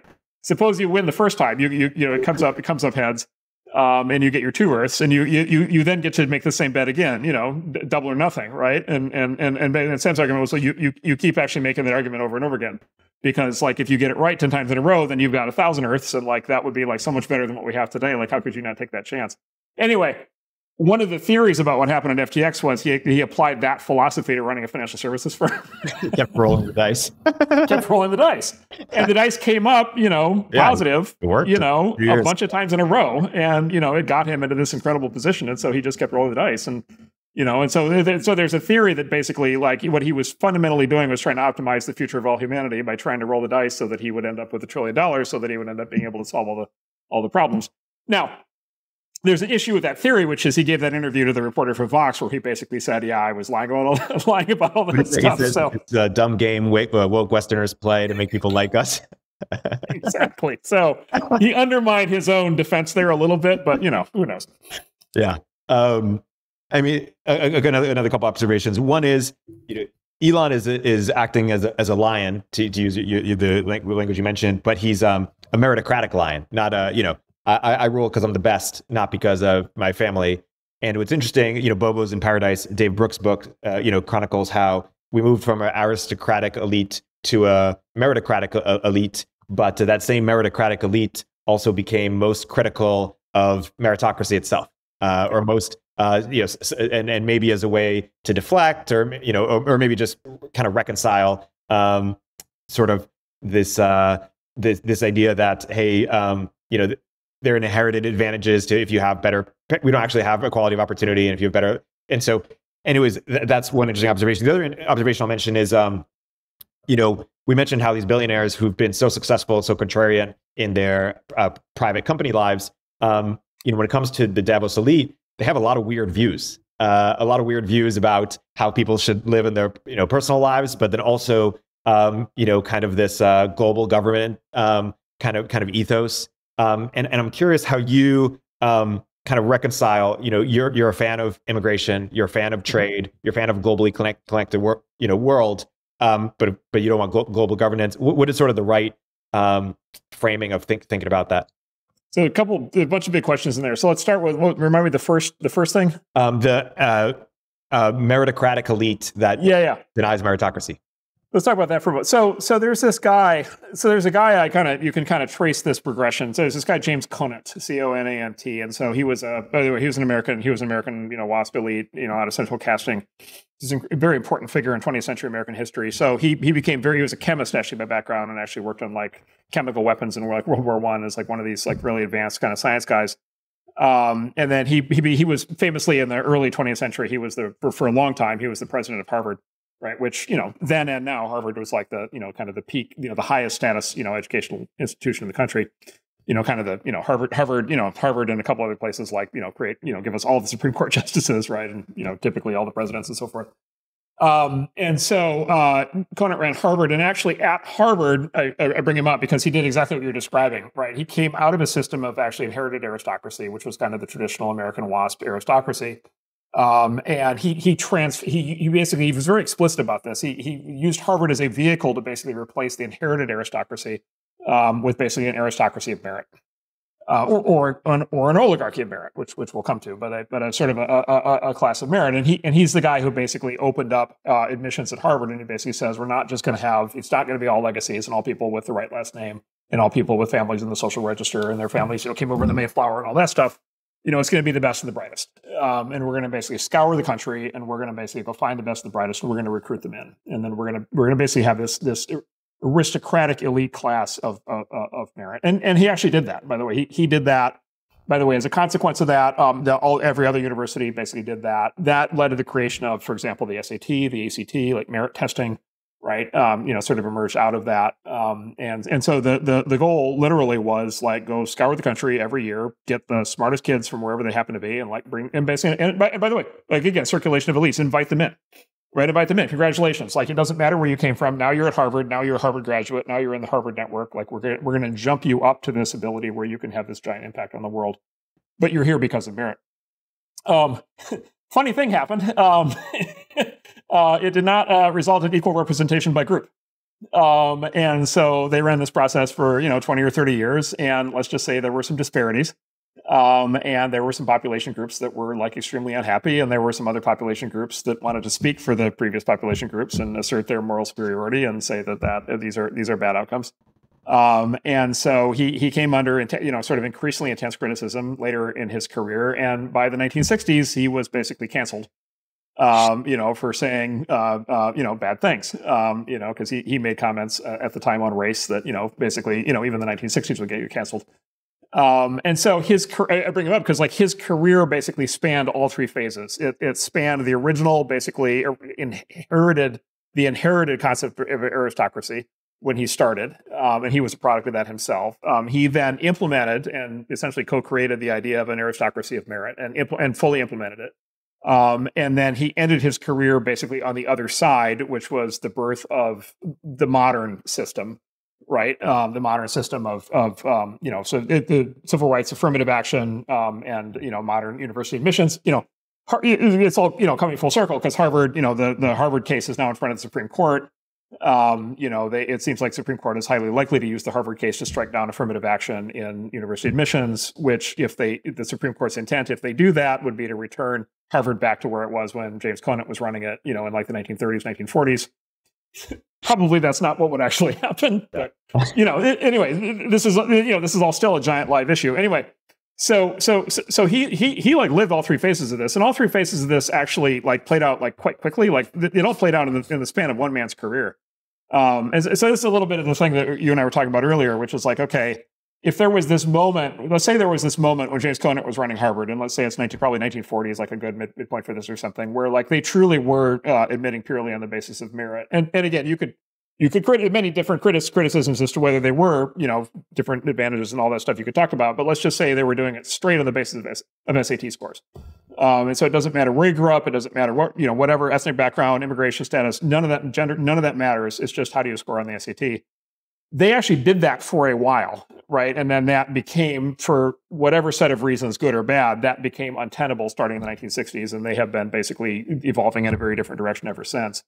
So apparently, at least in our culture, in our era, like that's not actually a stable, that's not a stable state. Like it is for people who would like that to be how these things work, like, sorry, like, this is this. Harvard's not going to do it. No. Right. So if anybody's going to do that, it's going to be some sort of new institution. Like it's going to have to be somebody else. Anyway, I don't even mean to actually reach a conclusion based on that. It's just that you can actually see this whole thing playing out. And I actually think the kind of flow of events as people argue this stuff out, it's these situations have unfolded often enough now where you can see the pattern and kind of predict where they go. Yeah. And it's really interesting. I mean, people like Michael Schellenberger, people like Thomas Sowell, there are a number of people who've, shown that there's a certain set of policies that people, the foxes promote that actually don't help the people that they're aiming to help. And they recommend alternative policies, but those alternative policies kind of break a fundamental assumption that, all people are equal or some fundamental assumption that people are uncomfortable with. And so they would rather keep the fundamental assumption that kind of they think respects people's dignity or something than get maybe the outcomes that they want. And it feels like that fundamental assumption is so core to so many things. Well, this goes to also you asked, I think, sort of the same question earlier, which is sometimes this oligarchic elite seems to end up with these somewhat crazy ideas, like you will own nothing and be happy, or you will eat bugs. Yes, right. Yes, exactly. You will eat bugs. You will sleep in the pod. Well, look, so again, what Burnham would say is very straightforward, which is this oligarchic elite has become a very disconnected class, right? So it's become a very disconnected set of people. It's a very small set of people. They are sort of, there's a whole bunch of things. So first of all, they are actually often very high merit. They often actually are like quite smart. It's not that they're dumb. They have been educated at a relatively small number of institutions. Generally, you see a very high correlation to a certain small number of like Ivy League universities and their international equivalents. They associate primarily with each other. Like part of what you get when you join the oligarchic elite is you get like a set of friends, and your new set of friends are like much cooler than your old set of friends. And so they associate with each other. They kind of by definition don't invite people in who don't fit. Right. And so if you show up and you're like, wow, I really like that Tucker Carlson character, right? Isn't he great? You don't get invited to Aspen next year. Right. So they kind of box out. This is even before they classified all oppositional speech as hate speech and misinformation. Like even before that, it was like, look, you're going to have a certain set of points of view here if you want to fit in. Like it's a social dynamic. It's a social club. Like any social club, people are expected to kind of all agree on things and to not really argue about things, and certainly not do anything that would offend or horrify anybody. And so it's like, I don't know, it's like the opposite. It's like, what's the joke? It's a marketplace of idea. Yeah. Right. There's no real dispute that happens, right? There's no truth-seeking exercise. It's like we're all going to basically agree on the same thing. And then they live in rarefied air, and then a lot of them, they're either rich or they have a lot of rich friends. And so, they tend to live behind high walls. They tend to be guarded by men with guns. They tend to not be subject to violent street crime. By the way, another irony, and Sowell and others have pointed this out, the other irony is they actually follow very bourgeois traditional life scripts on average. Yeah. Like most, most of the, if they have kids, it's generally they're, if they have kids, it's generally they're married. They're raising their kids in 2-parent households. They have very kind of stable family situations. They prize education. They teach their kids to work hard. They follow a very kind of traditional, even aristocratic, by the way, mating, like they have very strong opinions on who their kids should like marry and reproduce with. One of the reasons why there's so much focus on getting kids into these top colleges is because that's the marriage pool. That's where the good people to marry are. So there's a reproductive kind of component to it. And so they live in this like rarefied, it's like anything. It's like the courtiers at Versailles or something. Like they live in this rarefied world. And so, when something happens in the real world that is not as they predicted, like they, again, they don't have skin in the game, like they're not subject to the consequences. So let's just take a hypothetical example. If they decide that the correct social policy to achieve true equality is to let all the criminals out of jail, hypothetically, and the result is like a massive surge in street crime that is victimizing like huge numbers of poor and disadvantaged people, they're completely insulated from that.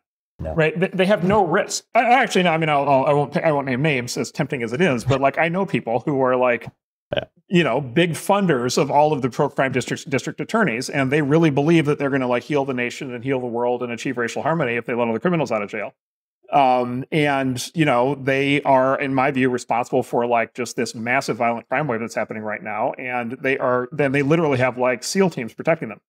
Yeah. Right. So there's no like crackhead homeless person who's going to come get past your SEAL Team 6 security guy, right? Like you're out. Like you're out. Like you're ruling a society, but with no accountability whatsoever for the results. And so it's extremely easy. In fact, it would be shocking if people in those circumstances did not get like radically disengaged and disconnected from reality. And again, if you go back to your Machiavelli, that's where it's like the oligarchy. At some point, the people are just like, screw this, screw these people.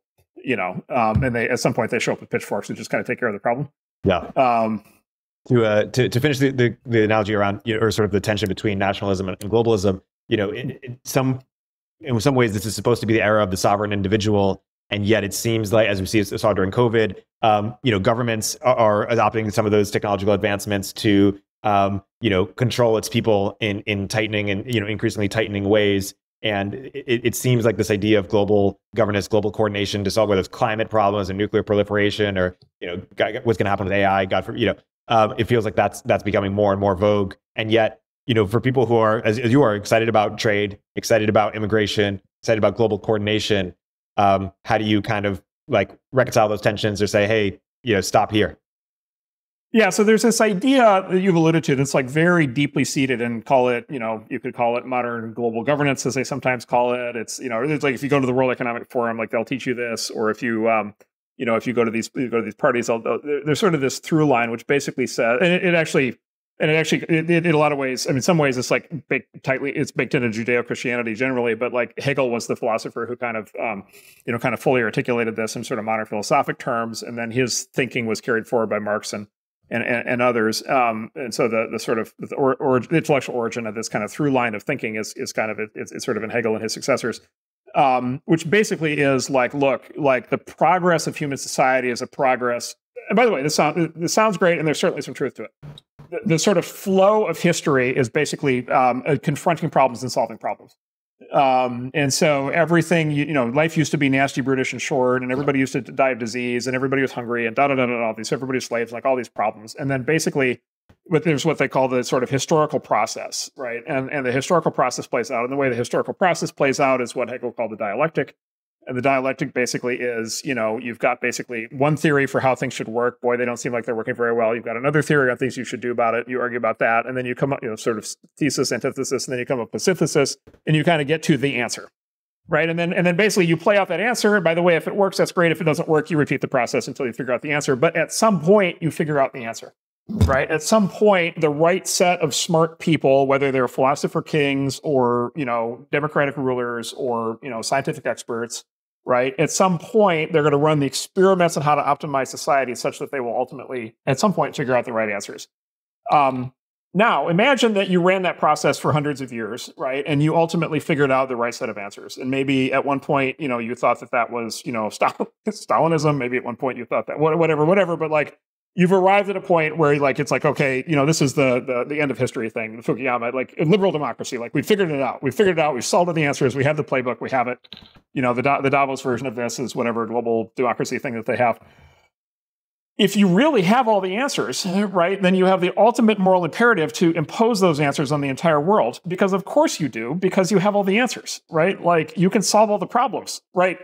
If you had all the answers, let's suppose you had all the answers to how to organize society, how could you not impose those answers on the entire world? It's the only morally correct thing to do, because if you don't do it, all these poor people are going to be suffering in all these completely unnecessary ways. And so therefore I have the answers, therefore I must impose them.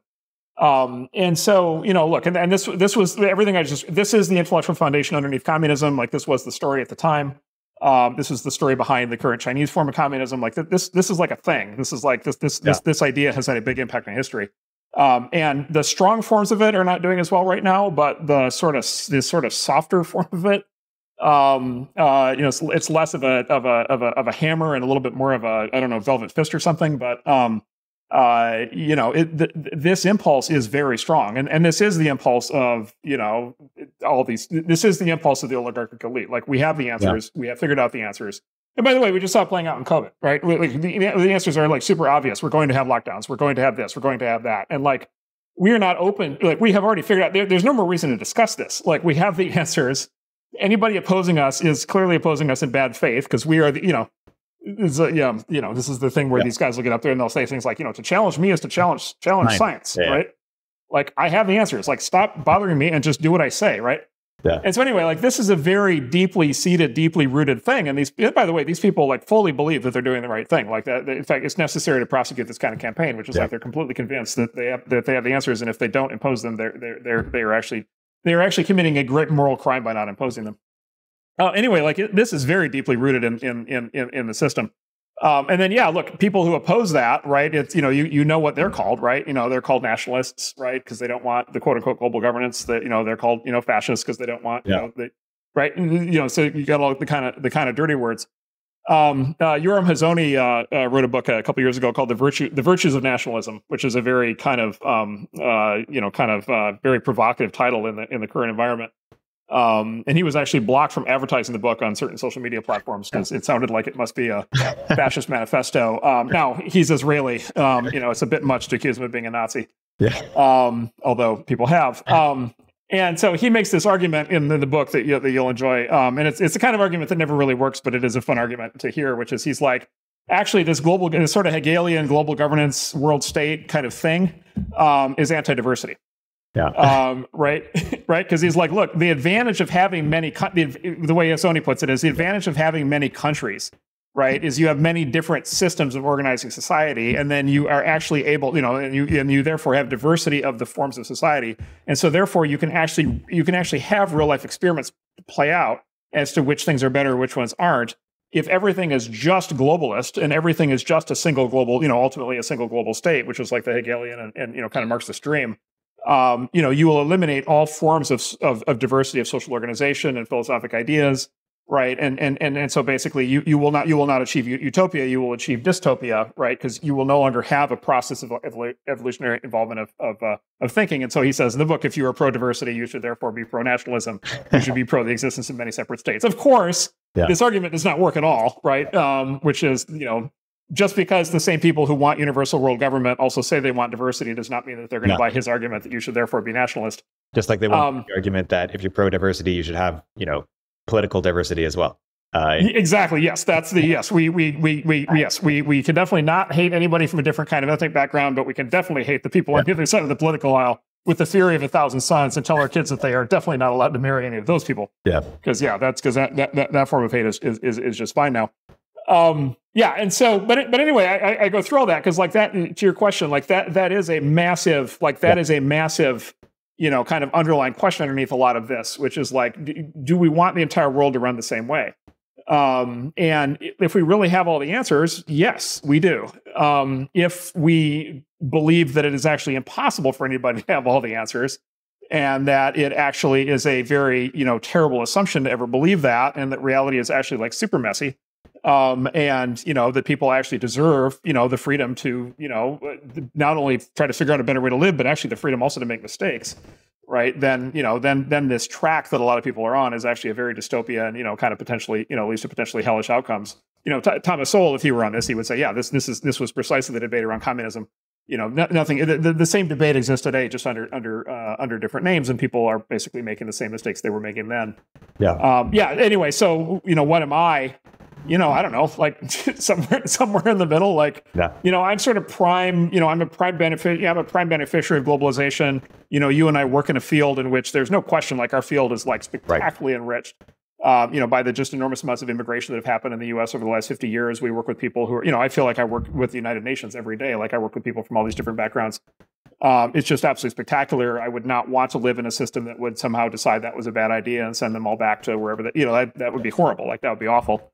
Look, at the same time, do I think it's a good idea to have a single system of global governance where there's a set of experts that like determine everything and like everything is equal and everything is the same? Like, no, that sounds like hell. Yeah. So what if they're experts and fact checkers? Yes, the missing link is the fact checkers, because they can make sure the experts are on the straight and narrow. Yeah, exactly. Checks and balances.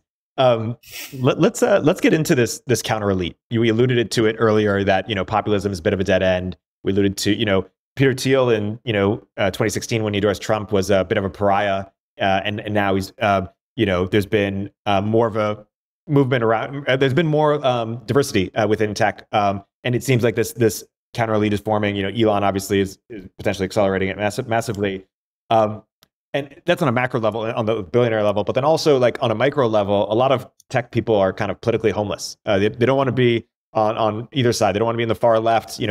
Policies that sound good but don't work, or dysfunction within organizations. But they don't want to be on the far right. They don't watch Fox News. They're they're pro-choice. They don't want to be Republicans. They don't want to be conservative. They want to be a centrist, but that won't hold for maybe reasons we've discussed.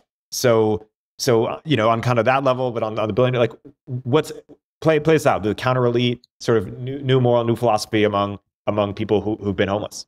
Politically homeless. Yeah, so I'm going to focus, more on the structural kind of aspect. Sure. So I'm trying to be a little bit less on the partisan side, but on the structural side. So back to our Burnham. So what Burnham was, I did the throwaway comment saying populism is a dead end, and so it's worth for a moment kind of addressing why that's the case. Like even if you think the current elite is terrible, like let's even assume you're a full on whatever, let's assume you fully believe the current elite is evil and they must be torn down and must be replaced by a true democracy. Like what Burnham would explain to you is like that's not actually possible, and it's the exact same point that we discussed earlier on managerialism, or the another version of it is what Burnham calls the iron law of oligarchy, which basically is in every human system, no matter. But by the way, this also was true in communism, true in the Soviet Union, communism is true in China today under communism.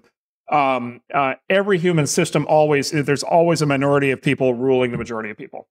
Like that's basically permanent. Like there's never actually democracy. It's always basically some minority ruling some majority, and you see this play out over thousands of years across many different kinds of societies. And the reason for that is it's mechanical. The argument has no bearing on how they rule. It's just that there will be an elite that rules. And it's a mechanical argument, and it's because the elite is concentrated, whereas the majority is dispersed. Right? And so if you have 100 people who are highly concentrated and are organized up against 10,000 people who are a rabble, right, and a mob, right, and just like a populace that's just like out there doing their own thing every day, and they're just not organized, like the organized elite is always going to end up in power over the disorganized masses. And this just happens over and over and over again. Again, the American system. Why do we not have a pure democracy? We do not have a pure democracy because our founding fathers were well aware that, I mean, just imagine the horror show that would result if citizens got to vote on every individual issue as it came up, which, by the way, that's what happens in California. Exactly. Which is what California is so screwed up now, right? We have direct democracy in California. It's obvious to everybody it doesn't work. Of course, we will continue it forever. But representative democracy is an expression of the fact that even in a system that was intended to be very egalitarian and very democratic, you're still going to have this organized elite in the form of literally Congress and the executive branch and the 9 justices of the Supreme Court who are fundamentally going to run the country on behalf of the people. So anyway, this is what's called the iron law of oligarchy. There will always be a small number of people in charge of the large number of people. That small number of people is referred to in this framework as the elite, the oligarchic elite. And again, we talked about it before. Like, how do they rule? They rule by telling a story that legitimizes their rule. That story in our era is the story of egalitarianism. They are not ruling for themselves. They are ruling on behalf of the people. They tell that story. They have policies that are intended to deliver on that, maybe a little bit in some ways, sometimes, maybe not in other ways. But like, that's the story that they tell.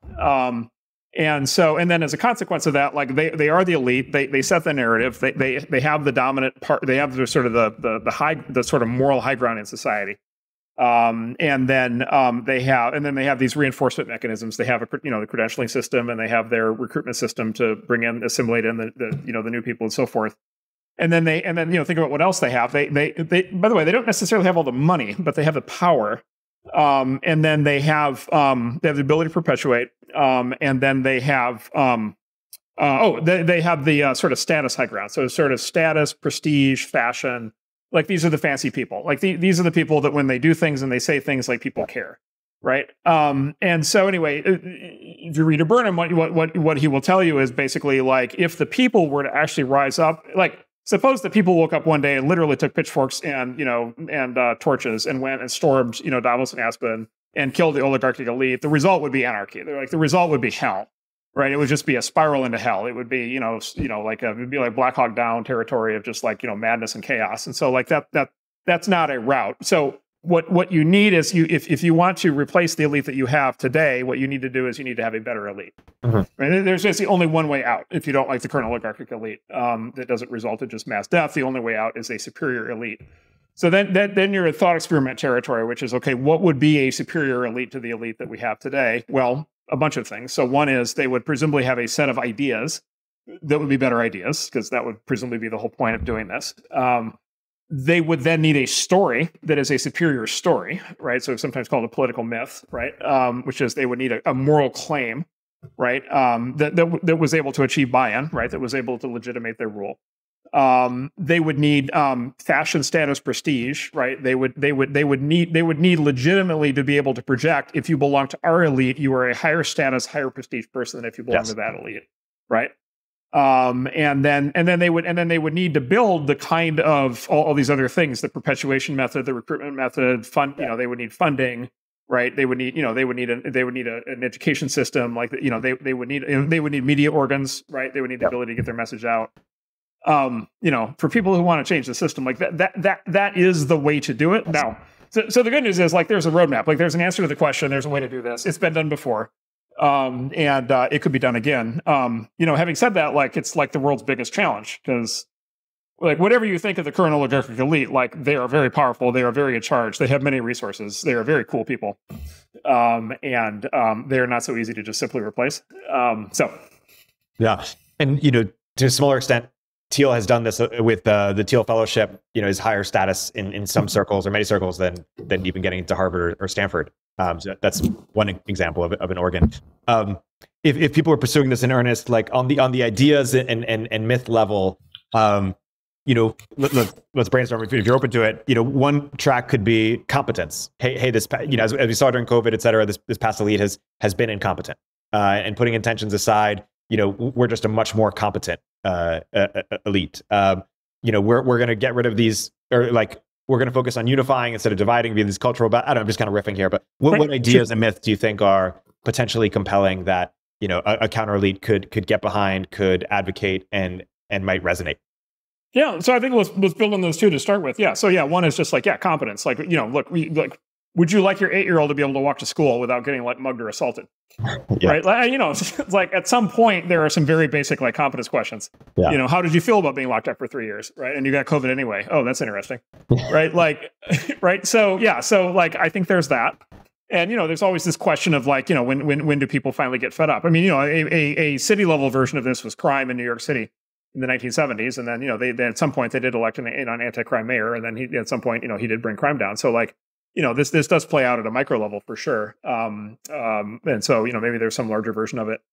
Now again, like you'd have to, like, a couple things on that. Like, it'd have to be real, right? Like, because if you didn't deliver, like, people would get very upset. The same thing would happen to you. So, it would have to be real. And then you'd have to be able to recruit, right? A chicken and egg problem. You'd have to be able to recruit in the people who are actually capable of executing on it, right? Before they're actually in power. Right. So the key question always is, like, the way to think about this is, like, suppose you have an existing corrupt elite. Like, let's suppose hypothetically you have an existing corrupt, rotten, incompetent oligarchic elite, and you have a new, fresh, competent, fired up, meritocratic elite. And then put yourself in the shoes of, like, an aggressive, ambitious young person right out of school who's, like, on the make and, like, wants to, like, optimize their position in society and wants, like, status and power and money. Right. And so you have to have a recruitment, like, your story has to be really good, and you have to have, like, a critical mass, the ability to recruit those people, because otherwise the existing elite is just going to get constantly reinforced by having, new people kind of take it over, and carry it forward. So, so that could be a really big one. What was your second one? We're going to focus on unifying people instead of dividing. Unifying. That's a good example. Okay, so that's another thing. Yeah. So for example, you might observe hypothetically that our current elite seems to be doing an awful lot of demonization of the other side. Yeah. Interestingly, the other side is, basically it's, arguably it's a sort of, in our modern politics, is class and race demarcated, right? And so it's this, there's nobody. Like, it's really fun. Like, our current oligarchic elite is, like, heavily dominated by, like, heavily dominated by white people. There's nothing more than they hate than poorer white people than them, right? And so, I mean, they sell, you could argue they sell a story of division, and the deplorables, right? And you could have you could have more of a sort of a Julius Caesar kind of thing where you'd say, look, like, no, I'm not going to rule on behalf of 51% of the country versus 49%. I'm going to rule on behalf of the entire country, right? I'm going to invite everybody in. And we're going to lift the whole thing. Now, you are denying people the ability, then to hate, right? Which is a huge attraction of the current system, right? And so, you're taking a big motivator away. You're replacing it with something that, I think probably a lot of people would find more attractive. Yeah. Yeah. And then, look, you'd have to, I think, part of it would have to be, look, like, these people have made you promises that they can't deliver. I mean, they've had time. Yeah. I mean, this is what you always kind of expect would happen in all these cities, right? Which is, it's like, okay, like, if the single party governance of all these cities is going so well, like, why is the crime rate so high? Like, at some point it's like, okay, they're not delivering. So, there's that. Look, you'd have to challenge some sacred cows, right? You'd have to say, look, like, maybe we should not be trying to do the level of social engineering that's happening, right? Maybe it's a bad idea to have, differential, standards for different groups of people. What the Supreme Court's about to do in the Harvard case, like, maybe you'd have to revisit some of those things. Maybe people are ready for that. Maybe they're not. Yeah. I mean, look, this is like the big macro. Historically, this is like the biggest game of all. It's the creation of basically a new political story, right? It's the creation of a rationale to rule, that actually results in the support necessary to actually get in the position where you actually are ruling. Yeah. People have done it. Recently, you've been tweeting out a series of white pills, reasons to be excited. This is me projecting a little bit, but I feel like the last few years, for you and others have been a bit more, pessimistic times. And so I'm curious for what's inspiring the recent optimism and white pills. And maybe we can end with sort of the pessimistic case and the optimistic case. Some people have described the pessimistic case as like a very slow decay, 100 years Brazilification, I think some people call it. And I'm curious for what the optimistic case is. Yeah, I think the optimistic case, I mean, it's I kind of worded negatively, but it's like one of my white pills is, the current elite is actually really bad at specifically at being an elite. Yeah. Like, who really, like, honestly, like, who really wants to look up to some of the, I mean, maybe some of these people look up to, but like, some of them, it's just like a hard sell. Like, I mean, God, like, it's difficult. And by the way, again, this is not even a partisan. I would say this is not even a partisan comment. Like, you just look at a lot of the sort of national level people and it's just like, ooh, like, I'm supposed to get excited about that person. That seems like a stretch. And then, look, the results are like not great. Like, you can, like I said, economic growth covers up a lot of sins. The U.S. economy, generally works pretty well. But, you get in these situations like we've been in, repeatedly for the last 20 years where you get in these weird, foreign policy situations or these weird, economic sort of downturns. You get these weird, public health things or whatever. And you're just like, wow, like these people really don't seem to. I mean, it's like COVID policy. I mean, look, COVID policy, right? Like it's like 2 weeks to crush the curve, right? Okay, 2 weeks to crush the curve became 2 months, became 2 years, right? And nobody at any point, at least that I saw, ever like articulated, well, wait a minute, why did we ever think 2 weeks was ever going to do anything? Did we know that 2 weeks was like? Did we do 2 weeks knowing it was going to fail and it was going to be 2 months? So did you lie to us or were you incompetent? Yeah. Right. And so just like every element of this, I mean, the mask thing alone, we could do like a whole podcast just on masks, but the whole mask thing alone, it's like the exact same people who in February 2020 were saying there was no reason at all for any normal civilian to ever be wearing a mask, who, within 2 months had it be basically the new, holy face, covering for all right-thinking people, like, and then they were on to like, oh, maybe we should all double mask and triple mask, and then here we sit 3 years later, and there are still, schools that are forced masking their kids. Like, it's like, okay, like whatever this is, like whatever these people think they're doing, like it's not, and then everybody gets COVID anyway, right? So, like apparently, like these people do not actually know what they're doing. They're not actually good at their jobs. There seems to be zero accountability. Like they seem to never get fired. Right, like whoever gets, it's just like all these things, like Afghanistan. So Afghanistan. They say that we should forgive them. Yeah, right. Like right, because right, it's slight morality because good intent, right, covers sort of explains everything. But like Afghanistan, like whoever got fired for Afghanistan, right, like 20 years of like rule and leadership, right, of the whole Afghanistan campaign, and like we saw how it ended, and now we're country's back, and it's like we were never there. And this massive exercise and thousands of Americans dead and like lots of other people dead and all this like chaos and blood and the whole thing and stranded interpreters and like the whole thing. And who got fired? Like, so anyway, so not to get specifically on these issues, but, so anyway, like, put it this way, like if they're going to be the elites, they got to be good at being elites. Like they got to at least be good at being elites. Right. And at some point it's like, if they're not even good at that, like what are they actually good at? Yeah. And so, at some point, like I said, I think people just kind of get fed up. And then look, the internet, it's become very fashionable. And of course, nobody does this more than our current elites, but like, it's very fashionable to dump on the internet for creating division and dissension and this and that, misinformation and kind of on and on and on. And the people who tell that story the most forcefully are our current elites who just absolutely hate being challenged. And like, look, the internet is, as you well know, like the internet is subject to the constant censorship pressure at a level that would make Orwell blush. And notwithstanding that, information is still more widely available today than it was before the internet, like, but by far, right? By far. Right. And so, even the censors have had a good, 8 years to do everything they can. And, information is still flowing. It's not flowing as free as I would like it to flow, but it's flowing a lot more free than it used to. Yeah. And so anyway, I don't want to, I never want to get myself in a frame of mind that says the situation is hopeless. And I think there's at least cracks. There's at least cracks in the system that are encouraging. To close, maybe that white pill relates to your tweet recently in terms of the theme of our era is uncashed checks suddenly popping up, absurd pretensions, wistful fantasies, and pretty ugly lies called by reality. Yeah, it's like, look, if you're in power and you've got this story, right, and you can like sell these propositions and you can implement these policies, like at some point the results come in. And, there's a longer conversation we could have about this another time, but like, there are, look, just since the 1960s, 1970s, like there were a set of policies put in place in the 1960s, 1970s that made very specific promises.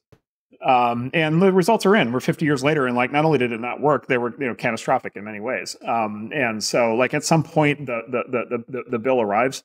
It does feel like an awful lot of bills are arriving. A lot of checks a lot of people are trying to cash a lot of these checks. They're not. We could have a long conversation about education, but even the Gates Foundation, right, did this big report. Was it last year where they did a retrospective study of 40 years of philanthropic attempts to improve education in the U.S. and the result of the report is nothing worked. Yeah. Right, like 40 years of promises, nothing worked. Budget per student budget of education in the U.S. K through 12 rose 3x over the last 40 years in real dollars. Results didn't budge, right? And so, like the data's there, like the data's in. It doesn't work. The people running the system are terrible, and for all the reasons that people already understand. I mean, it's become so obvious now, right? With some of the people in charge of these systems, and so yeah, I mean, the bill comes due now. People, it's like anything. People have to care about the results, right? They have to care about the results more than they care about the story. And it's always a question of like, well, they, are people It's always the thing. Are people more enamored by their belief in the story and in their sort of social affiliations based on the story than they are on the actual tangible reality on the other end? Yeah. You mentioned Thomas Sowell. I'll just recommend for anybody who hasn't read his books, like you want to definitely read like all of Thomas Sowell's books, because maybe more than anybody else in the last 50 years, what he does is he tackles like all of these societal level questions, directly. And he does it from the position of kind of, it's very high level of kind of moral authority. But then he's a world-class economist. And so he actually goes at the data and he addresses the data, and he's just like, okay, this doesn't work. This doesn't work. This doesn't work. This doesn't work. And you come out the other end being like, oh my God, we're ruled by people who have no idea what they're doing. Yeah. So it's a very, I find his books to be very inspiring. Other people find them to be very, very depressing. Let's wrap on that inspiring note. The bill is coming due. Marc, thank you so much for coming on the podcast. Good. Awesome. Erik, great to be with you. SecureFrame is the leading all-in-one platform for security and privacy compliance. Get SOC 2 audit ready in weeks, not months. I believe in SecureFrame so much that I invested in it, and I recommend it to all my portfolio companies. Sign up for a free demo and mention Upstream during your demo to get 20% off your first year. Now, more than ever, startup founders need a safe place to put their cash. Mercury protects your money and also provides the streamlined user experience that great founders expect. Through partner banks and their sweep networks, Mercury offers up to $5 million in FDIC insurance, which is 20 times the per bank limit. They also make it easy to invest any cash above the FDIC insured amount in a money market fund. 100,000 startups trust Mercury with their finances. I've been a happy Mercury customer and have found their team incredibly helpful and responsive. They even got an important wire out of purgatory on Christmas Eve. After all, your Christmas is my opportunity. Visit Mercury.com to get started. Mercury is a financial technology company, not a bank. Banking services provided by Choice Financial Group and Evolve Bank and Trust, members FDIC. Marketer Hire is one of my favorite resources for startups looking to hire marketers. With thousands of pre-vetted marketers across a dozen roles, Marketer Hire matches you to your perfect marketer in 48 hours. Whether you need help with growth marketing, SEO, lifecycle, content, or any other aspect of your marketing strategy, Marketer Hire has you covered. So if you're a founder looking for top-notch marketing talent to help grow your startup, head over to marketerhire.com to find your perfect match. Sign up with referral code UPSTREAM and you'll get $1,000 credit on your first hire.